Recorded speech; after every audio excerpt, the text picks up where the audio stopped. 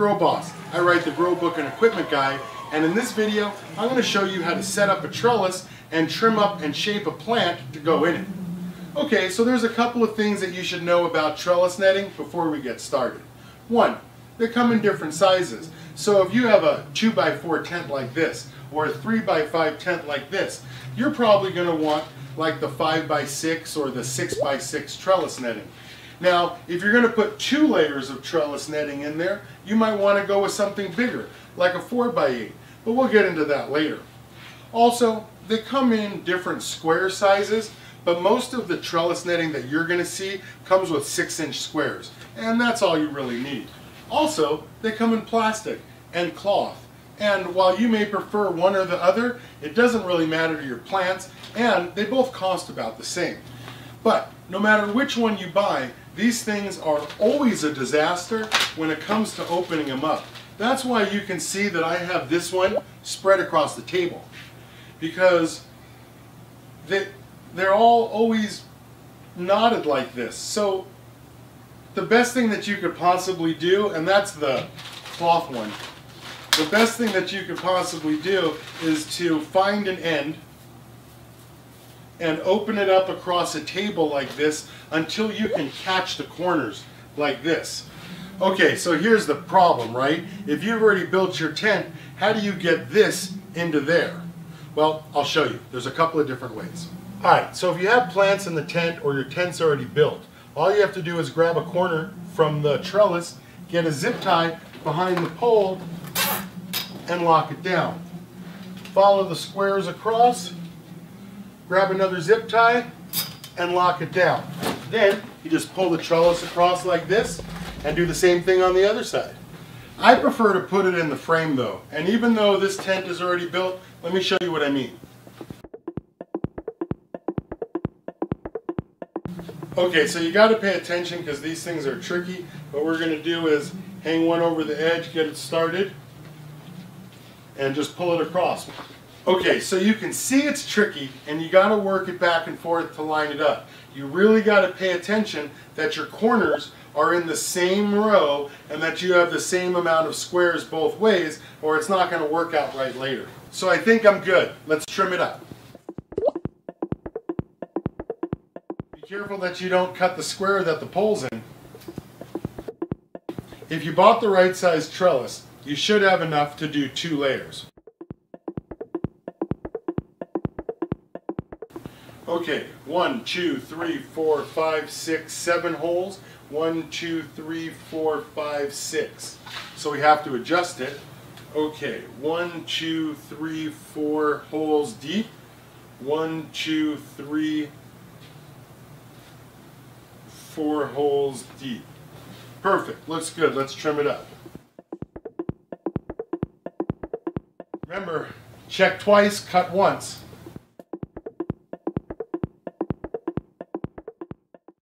So now we have 2 layers of trellis on our tent. I'm going to go ahead and put the light back on now. Okay, so that wasn't too bad. We have a little bit of trellis left over from when we trimmed it, and when we reassembled our tent, it pulled the trellis that was in there nice and tight. And now that we have the trellis in the tent, let's go ahead, put a plant in it, trim her up, and start shaping her up into the trellis. And at that point, you'll see why we have 2 levels in here. Which is exactly why I spend so much time on topping, lollipopping, and super cropping your plants in my Grow Book and Equipment Guide and in my No More Grow More Fat cards. And that's because I want you to understand that if you want to harvest like this, you can't flower shitty 6 plants like these. You need to understand the relationship between penetration and coverage. Because if you try to stuff a 4-foot plant like this into a 3-foot space like this, it's never going to turn out the way you think. And if you don't believe me, you should watch the garden rescue I did for Old Navy. Just look how close his plants got to the light. After all, what are the 2 complaints that good growers have? Their girlfriends hate trimming, and their plants got too big for the light. Now, before we put her into a trellis, and since we know we're going to put her into the shape of a scrog, a screen of green, then let's go ahead and take a few minutes and shape her up. But before we do that, let me show you this. I just want to show you what this plant looks like, because this is the plant that we shaped up 2 weeks ago. This is how she looked 2 weeks ago. Then we trimmed her, and 2 weeks later, she looks like this. And then we trimmed her again, getting her ready to put into the trellis. But before we put her in the trellis and weave her into that scrog, let's take a moment and look at just how awesome she is now and compare her to a plant that we haven't trimmed. You can see the nice round shape on this plant, right? You can see how the canopy is kind of uniform. You can see how the tops are starting to come up. And then you look at this plant, which I didn't trim, and you can see how messy it is, that some tops have started to grow tall, some are growing out, they're coming up from the middle, but the energy isn't really directed. So I'm just going to spend a little bit of time cleaning her up, and let's see what she looks like when I'm done. And remember, whenever you trim a plant, always start from the bottom up, because that's where the bugs come from. Then sort of thin and trim as you go. Don't do too much in any one spot, and remember to turn the plant a lot, because every time you turn it, you'll see something new. Okay, let's put her in a trellis now. Okay, so this is the plant that we've trimmed twice now, and I think she's ready to go into a trellis. So let me show you how we kind of use like one plant to fill up a tent. Because you guys are always asking me, how many plants do I need? And I keep telling you, I don't care if you do 1 or you do 4. You just have to fill up the space with plant to get that yield. So let's start by taking the tallest branches and moving them to the outside. And the smallest branches and bring them into the middle. All right, let's lower the trellis a little now. And just keep working the branches into the individual squares.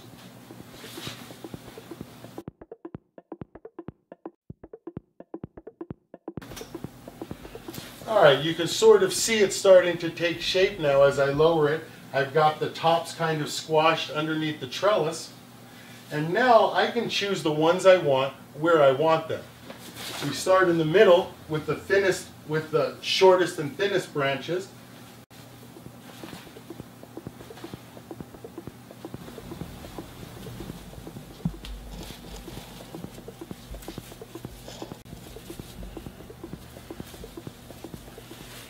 And you can see now how I have way too many branches even from earlier.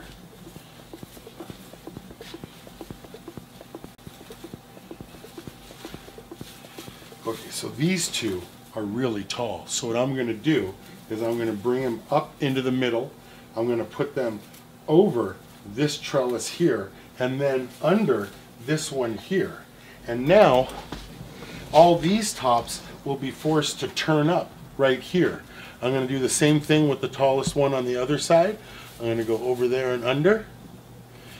This tall one right here, up, under. And now, these tops, all the way over here, will end up in the last square. They'll stretch out into the last square. And these ones will fill up these squares here over the next week. These will turn up and fill up these spaces. The smaller ones will come up the middle here. And then we do the same thing on the outside with these plants. We're trying to get these ones to turn up here. So even though I had trimmed all of that earlier, you can see that we definitely don't need this plant to go any longer because it's already up against the wall.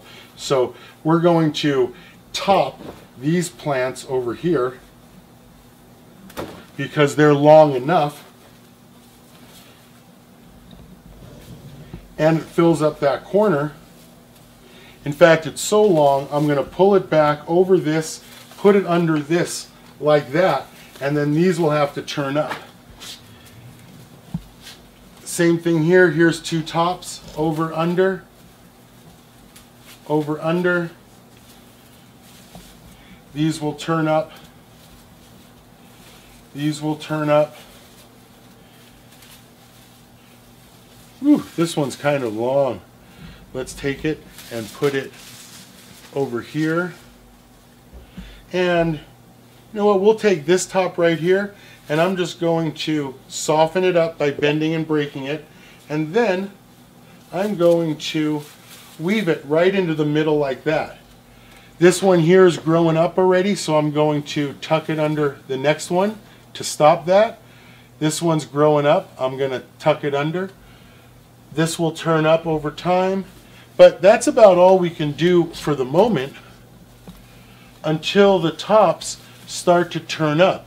Remember, plants are phototropic. They grow toward the light, so all these tops will start to turn up. And then we'll put them into the second trellis when they start to turn up, and we'll capture them into the second trellis. You can see a little bit of it now. We can do it. The plants are tall enough. But we don't want to do this yet because look how close to the light they are. So if we turn them like this and we start flowering them now, they'll turn up and they'll be flowers. They'll grow right through the second trellis and they'll end here. So they're still pretty close to the light, but you get the idea. And even if we wanted to, the plant's pretty flexible. Like, I don't want to freak you out, but we could lower this quite a bit. There's plants pretty good about that, right? And you really have to pay attention to light because too much light is the #1 problem. And the last thing you want to do is hit your plant with too much light. That's why a trellis is so important. Just look at how our plant started. Just look at how big she was when we put her in that tent. She's almost up to the light. And then we put her under a trellis like this, and you can see how much further away from the light we are. And that's super important because the last thing you want to do is have a problem where your plants and your buds run up and into the light like Old Navy's garden, because you're just going to cook your weed and not even get high off it. Okay, I'd like to make one more observation about this plant. Now, she was under a 400-watt light before we trimmed her. And if you remember, at the start of the video, her canopy was about 18 inches thick, and she was about 3 feet around. Now, she was under a 400-watt light, which means she can handle 400 watts worth of light. And I want you to be aware of this, because if you were going to transplant this plant under a 600-watt light, and you reduce the canopy from 18 inches to 2 inches like she is now, you may want to dim the light for a few days and let her get adjusted, let everything turn up. Because if you thin a plant out and you give it an enormous increase in light, then you're going to burn your plant. Remember, plants take a week or two to respond. They don't work morning to lunch like we do. Plants work more like paycheck to paycheck. So anytime you make a big change like this, like going from 18 inches of canopy to 2 inches, just pay attention to the light, because it's easy to hit her with too much light and too many nutrients, because she's not the same plant she was an hour ago. Now, if you'd like one more example, keep watching, because we're going to trim up this plant and put her into a trellis next. And I know sometimes it seems like I go on and on and on about plant shape and your light and how important it is that you match your plant shape to your light, and that you top and lollipop and super crop in my grow book and in my No More Grow More fact cards. But that's because yield is based on light and space and the rotation of your garden. And the last thing you want to do is end up with your buds in the light like Old Navy. You want your shit to look good like this and this. Okay, this one really got away from us, right? It got pretty tall, it got pretty stretched out. You can see it was topped early on, you can see all the lower branches, but then the grooming stopped. So they all kind of just ran away. So there's not too much we can do with this plant. And if you grew this much plant, well, you'll see when I'm done trimming it why it was such a waste. Remember, we always trim from the bottom up because that's where the bugs come from, and those are always the smallest buds. And just like before, we thin and trim as we go, always turning the plant, because you'll always see something new when you turn her. You go from the inside out. And at this point, because we know we're going to weave her into a trellis, you really want to focus on the tops and branches that are going to work best when we do that. Okay, again, a lower branch. Do you think that this branch can catch all the way up? Well, I don't think so, because it's pretty far from the top, and look how far we've already cleaned it up. And even if we strip this branch down, so we lollipop it, so there's only the top growth. Even now, do you think this branch is going to be able to catch up? Even if we ran this branch right through the middle, do you think this branch is going to be able to catch up? I don't. So, there it goes. This branch might catch up. So we strip it down.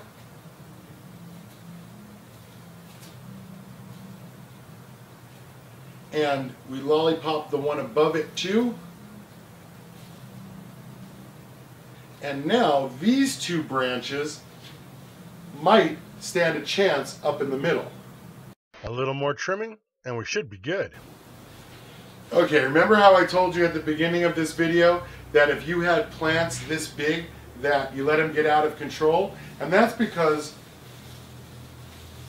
if the canopy is only the top 1 foot of this plant, then we got to ask ourselves, why did we spend a month growing the rest of this? We should have been able to get this canopy down here. And now suddenly our lights would have been further away, right? It would have been way less veg time and way less electricity spent on growing this plant. Remember, the canopy is everything you want. This is where all the flowers are going to happen. But again, there was no reason to grow all of this height if we were trimming and topping and lollipopping early on. We never should have grown all of this. All of this material was a waste. If we had concentrated our growth into just the tops we want, instead of this being a 5 or a 6 week old plant, we would have got the same results down here in 3 or 4 weeks. Okay, so let me show you how to put a 4-foot plant in a 3-foot tent. Start by sliding it off to one side and laying the whole thing down. Now, if you have 2 plants, this works better because you can put one on the other side and run it over here above this area.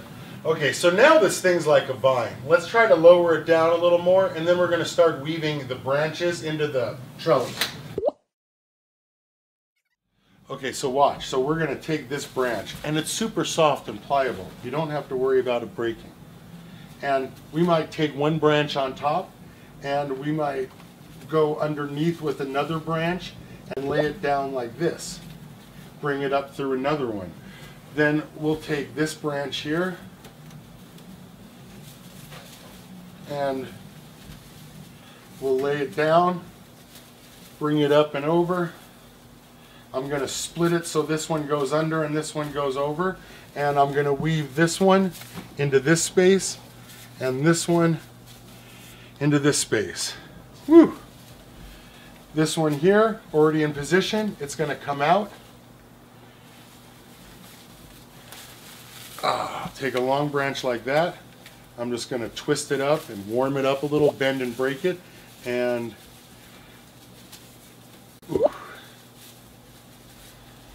thread it through, bring it up,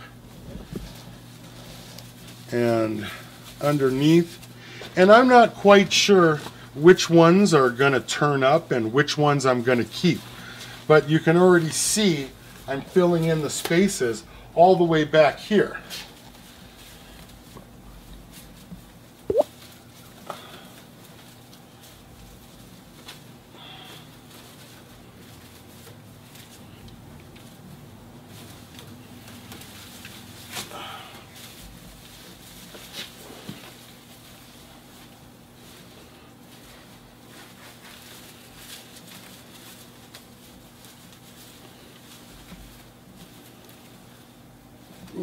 try to bring this one back here this way now.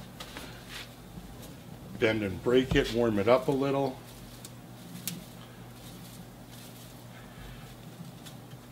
Okay, this one's got a couple of nice tops.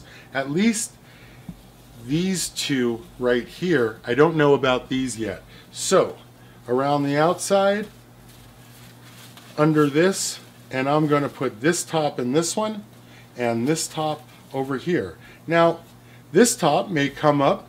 There are two tops now in here. There's a third one down here, so it may be too much, but we have to wait to see. All right, this is a long branch. This one can just lay across the whole top.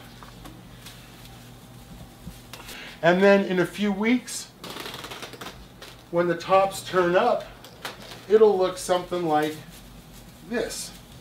And we'll have a better idea of which tops to keep. I think you get the idea though. I know we covered a lot today, so take your time, think about it, watch the video again. Just make sure to click the like button, subscribe to the channel, and buy my grow book, because everything we discussed today, it's all in there. Okay, so that's how you put a trellis in a tent. I'm the Grow Boss. I write the Grow Book and Equipment Guide. You can pick up my book on eBay, Amazon, at your local hydro store, or from my website, thegrowboss.com. Thanks for watching.